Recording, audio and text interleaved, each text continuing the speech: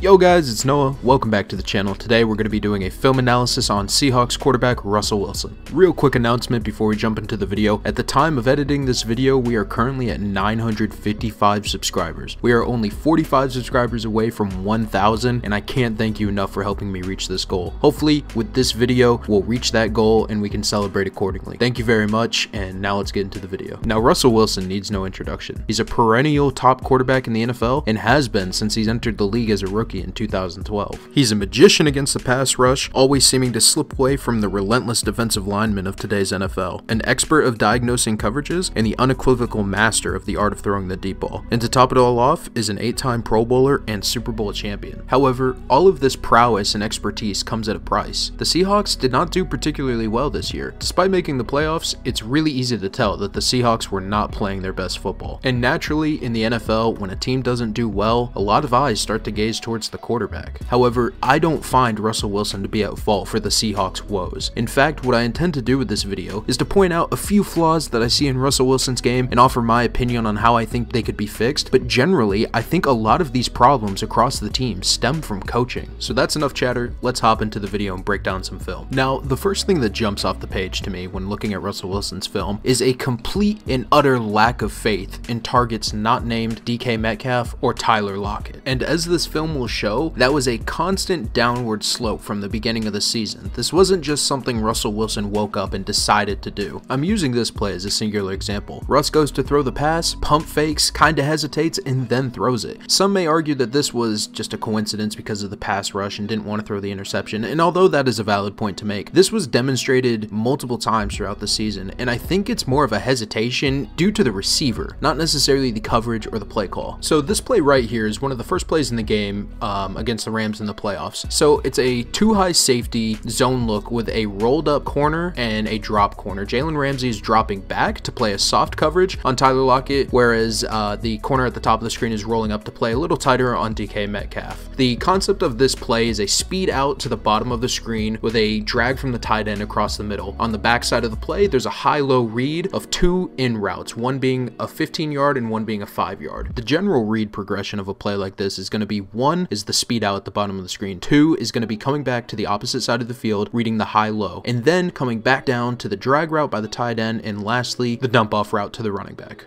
So, looking at the play art of this play, it's a relatively simple concept. There's only one or two reads that the quarterback has to make. Seeing that Jalen Ramsey is playing off ball, it would be really easy for Russell Wilson to just take the speed out to Tyler Lockett, easy completion, take the 5 yards, 7 yards, break a tackle, who knows how far it can go. But the fact that he doesn't take it immediately is not a bad thing. That's not the wrong read, per se. There's ample opportunity to get more yardage on more successful routes later in the play. So, the linebacker in the middle of the field, that is the key player of the beginning of this play. The tight end running the drag route is not really there to be open as a viable route. It's more to draw that linebacker out of there. If you get that middle linebacker out of the play, or at least following the tight end for a little bit, you go to that DB that's playing more like an outside linebacker position, and you'll read the high-low from there. If he stays high, you take the low route. If he stays low, you take the high route behind him. That is all determined by if the linebacker follows the tight end. So the ball is snapped and Russell Wilson completely ignores the out route to the bottom of the field, and that's completely okay. Like I said earlier, there's more viable routes later in the play,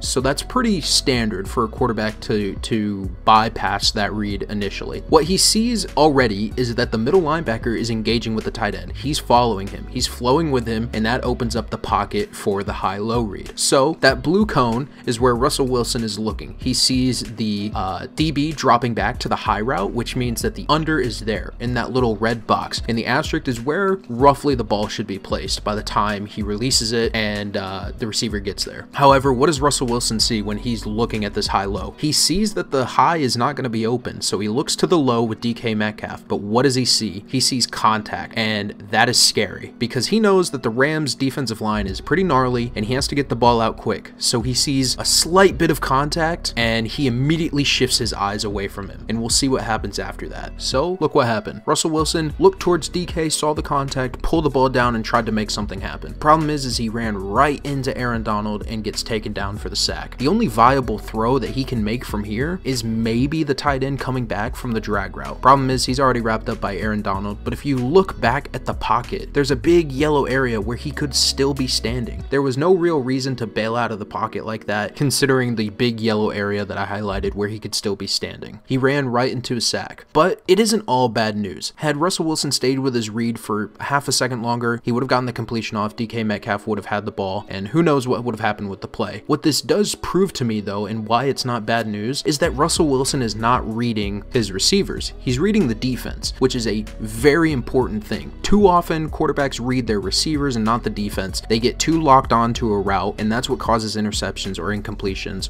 or routes just don't end up open like you thought they would. DK Metcalf would have opened up about a half a second later. Russell Wilson had time to make that throw. It's just that I think a combination of seeing the contact, understanding the situation with the Rams defensive line, knowing how close he is to the end zone and not wanting to take a sack here, considering how dangerous it could be, he tries to make something happen. So it's not all bad news from the sense of Russell Wilson, but the problem is that he should have just stayed with his read for half a second longer, stay in the pocket, don't bail out, don't get antsy feet, and just complete the throw. Next play on the list is also against the Rams in the playoffs, and what you'll see here is effectively an all curls concept. All the receivers, with the exception of the tight end and the running back, are going to be running 10-15 yard curls. They vary in distance to try to separate the defense, create lanes for the ball to fly into. However, what you'll notice the tight end does is he is chip blocking and then releasing towards the sideline towards the sticks. What's important to remember is that this is against man coverage. All the DBs are lined up directly across from the people that they're going to be covering, and with the tight end doing a chip block, that could potentially fool the defensive back. And what's important to remember as a quarterback is if the defense makes a mistake in man coverage, replace the mistake with the ball. If they blitz, you also replace the blitzer with the ball. That's just a general rule that quarterbacks are taught. So what should Russell Wilson do? First of all, he should diagnose that this is man coverage. I'm pretty sure he has a good idea of this, and he understands that against man coverage, curls have a pretty good ability to get separation. So here's the play art of the play. You'll see the receivers running their curls, followed by a backside post, which I forgot to mention earlier, but the concept is the same. All the man defenders are highlighted in orange, the two defenders highlighted in red. Those are the two high safeties that are going to be playing a deep zone. So the ball is snapped, Russell Wilson starts taking his drop, and what does the man defender that's responsible for the tight end see? He sees the tight end chipping on the defensive end. So in the defender's mind, he's immediately going to shift his eyes to Russell Wilson and start drifting towards the middle of the field, reading the quarterback's eyes and just try to play in the middle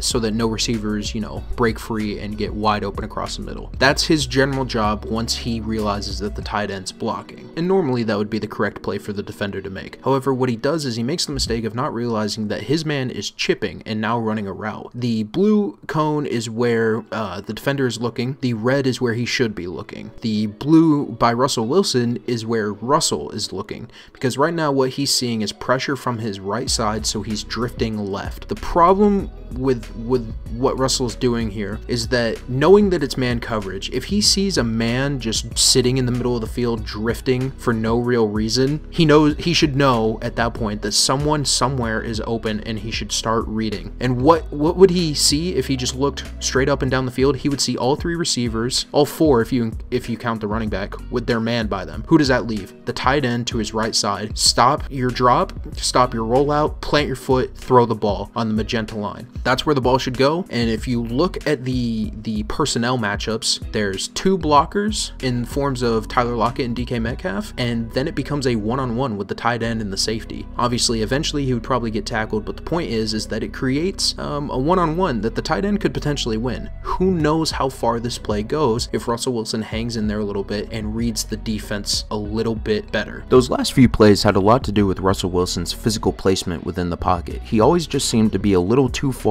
outside of the pocket or in the wrong place within the pocket to make the correct throw. But that doesn't mean he's exempt from instances where he actually just misses a throw. Right here, it's play against the Giants, double post with a curl and an out route. What you'll notice is he has a 5-man protection plus a tight end. However, the tight end's running a route, so he doesn't count in the protection scheme. So Russell Wilson sees 5 down linemen. He should see 5 pass rushers. And I've highlighted Logan Ryan, a Giants cornerback, with the number 6, because Russell Wilson should be staring at him pre-snap, because what you'll notice is 5 offensive linemen, no one but Russell Wilson in the backfield. So if that 6th man comes, then he doesn't have a blocker for him, and that pass rusher is going to come free. So what you heard me say earlier in the video is when the defense makes a mistake, especially in man coverage, but in any instance, you replace the mistake with the ball. When you're getting blitzed, you replace the blitzer with the ball. So if the 6th man starts rushing the pass, what should Russell Wilson do? Immediately replace the area that he left with the ball, which will be the curl route ran by the tight end. What you see Russell Wilson do is he's already made up his mind where he's going to throw the ball. He has made up his mind at this exact moment that he's throwing the out route to Tyler Lockett. And although it's not like the worst possible read he could make, there was just a better one. And this is what I meant early in the video when I said there seems to be a complete lack of trust in anyone not named Tyler Lockett or DK Metcalf. So the ball is snapped, and what happens? The 6th man is rushing the passer, and Russell Wilson's staring at his out route. Like I said, it's not the worst read he could make. The problem is that he's already made up his mind, and he doesn't even bother to go through his other reads. Had he looked anywhere but where he stared at for the entire play, he would realize that the tight end is sitting right over the middle, wide open. The 6th man normally would have man responsibilities for the tight end. However, since he's blitzing, the responsibility transfers to the safety, and the safety would have to come down to guard that tight end, which he's doing. So there's 2 things Russell Wilson could have done. 1, take the easy completion to the tight end, or 2, if he wanted to try to sidestep the pass rusher, he could start looking at those post routes. Considering that the safety has to come down, it leaves the middle of the field in the end zone wide open, and one of those post routes is bound to come open. However, Russell doesn't stray from his decision that he made pre-snap, and he throws the out route to Tyler Lockett. The ball is a little inaccurate and it sails out of bounds, incompletion. But what you'll notice is the tight end still standing free for,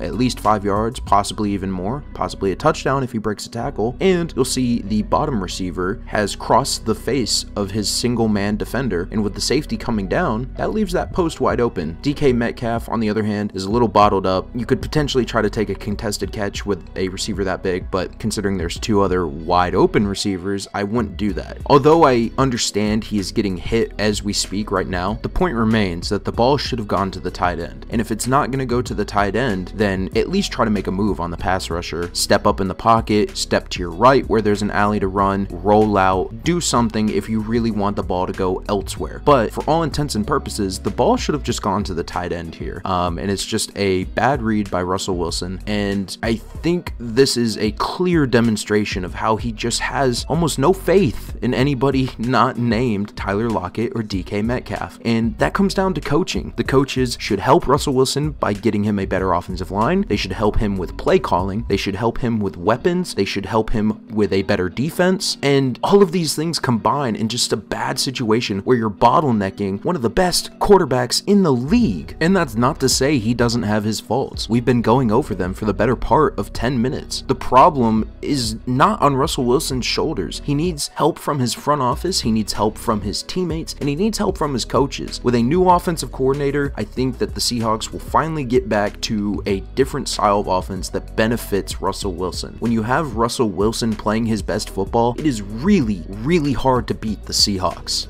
With the Seahawks hiring a new offensive coordinator in the shape of Shane Waldron and Brian Schottenheimer going to the Jags, I think that the style of offense is going to change. Less pressure on Russell Wilson to perform at a high level, because I think the mentality that the Seahawks have is completely wrong. When you have a good quarterback, that doesn't mean you throw all the weight on their shoulders. You help them out in every aspect you can because they can handle more weight than most. You don't go and throw it all on them. Look at all the good teams in the NFL. The Chiefs with Patrick Mahomes, the Buccaneers with Tom Brady. They don't throw the weight of their team onto the back of the quarterback. They help them in every other aspect so that the quarterback can do his job correctly. Hey guys, it's Noah. Thanks for watching. If you enjoyed the video, go ahead, like, comment, share, all that good stuff. Go ahead, subscribe. We just reached 1,000 subscribers. That's insane to me. Thank you guys so much for helping me reach this goal. And I hope to continue to grow with you guys. You guys have really helped me find an avenue where I can share my opinions and